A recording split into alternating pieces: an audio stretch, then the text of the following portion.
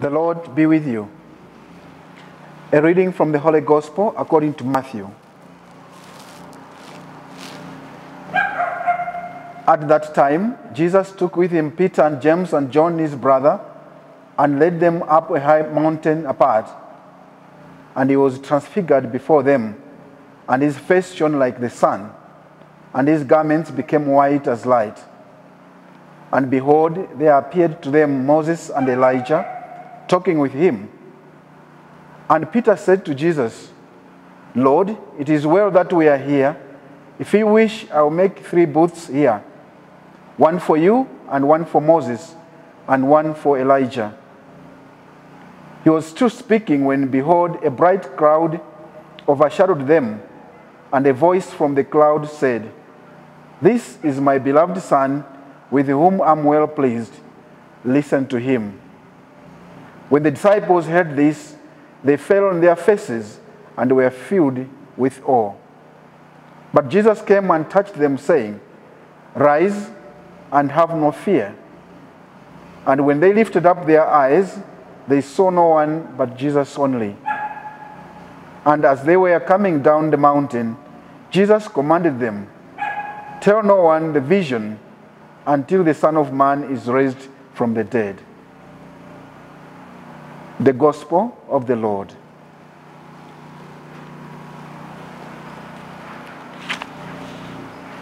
Dear brothers and sisters in Christ, today we celebrate the feast of the Transfiguration of the Lord. It is the celebration of a moment when our Lord Jesus Christ was glorified and revealed the full truth about himself. As the Son of Man, who is also the Son of God, fully man and fully divine. Today, at the peak of Mount Tabor, the full truth about Christ's nature was revealed to all of us through these 3 disciples, Peter, James, and John. The Lord revealed himself that he was not just like any other prophets or messengers of God that preceded him. In fact, he is God himself, who incarnated himself in the flesh of man through the will of the Father and the power of the Holy Spirit, via the womb of his mother, the Blessed Virgin Mary, as we confess in the Creed. And he is truly the Messiah that was long awaited by the people of God, to whom God promised the coming of his deliverance. The appearance of Moses and Elijah, the greatest prophets, affirmed this truth. For Moses represented the law of God, which he gave to his people through Moses.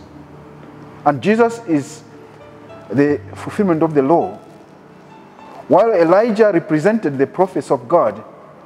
And as mentioned, the prophecies were all fulfilled in him.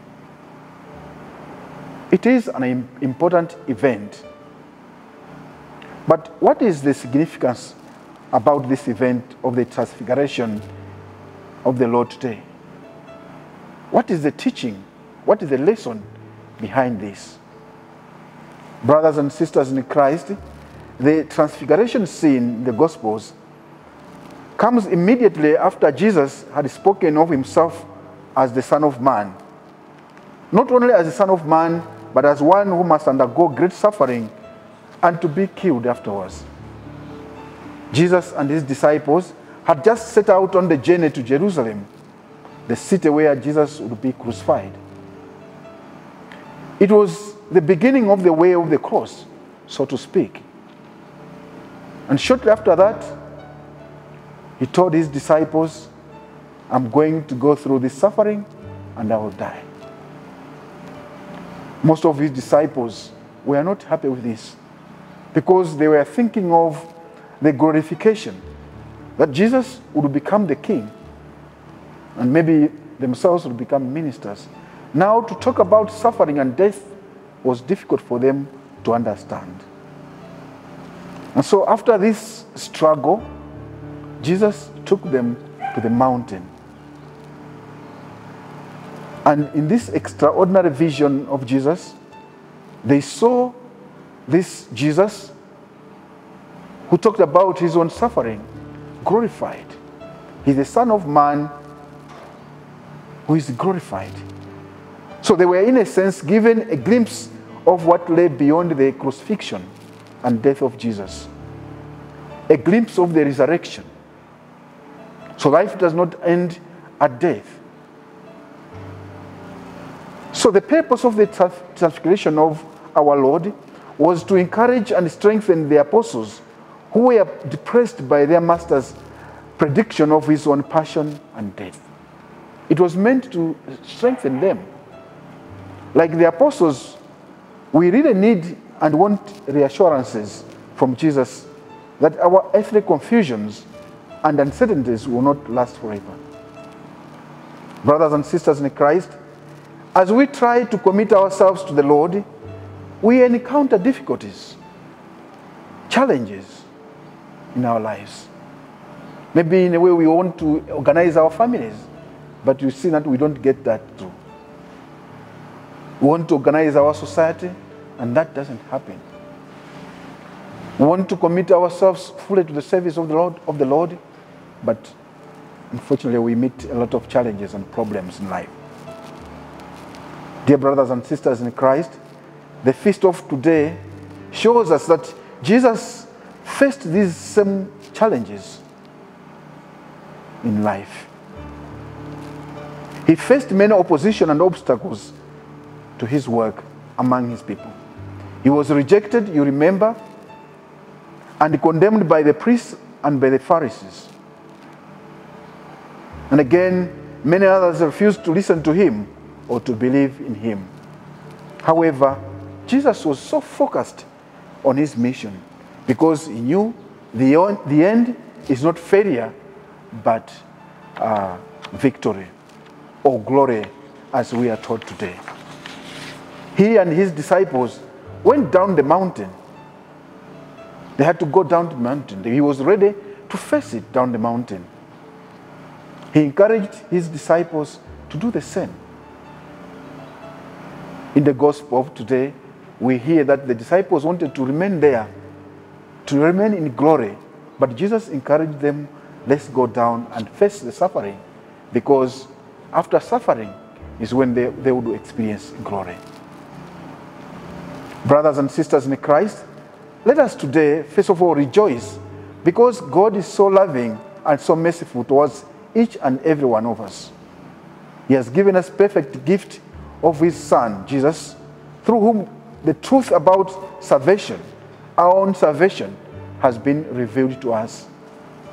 And then let us all know that sacrifices and difficulties that each and every one of us may have to face in life are not the end. The end is the resurrection. Today, God is giving us a message of hope in Jesus' transfiguration. In moments of doubt, moments of despair, and helplessness, Jesus' transfiguration reminds us of our own coming transfiguration in heaven and helps us to reach out to God to hear again his consoling words, "This is my beloved Son, daughter, in whom I'm well pleased." Dear brothers and sisters in Christ, let us all face our challenges with courage and strength. Just as the resolution shown by the Lord, he chose to come down to the mountain of his glory and down towards his crucifixion and death. He was resolved to go through suffering because he knew at the end there will be glory. Let us all follow the example and the humility of our Lord in obeying fully the will of God. And by doing that, we shall be with him. By doing what he has told us to do, we shall always end up in victory, in glory. Let us today pray that the Lord helps us to continue deepening our faith in him, so that we go through our problems without fear, with total faith, so that at the end we end up not in failure, but in victory, in glory with the Lord. Happy feast to you all. and may God bless you.